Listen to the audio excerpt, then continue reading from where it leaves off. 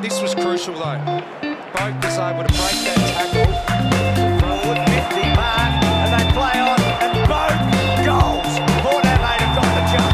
The captain gets the third.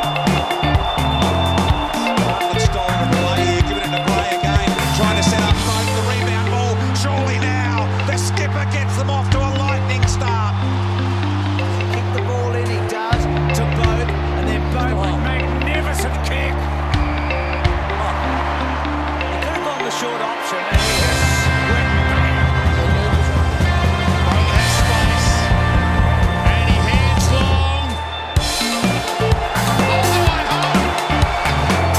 This got good. He's sweeping forward again, looking dangerous. Boak didn't panic. He steps again, does the skipper. Pumps it in long. They need a high fly because Shilts. He's in trouble here. He gives it to Boak.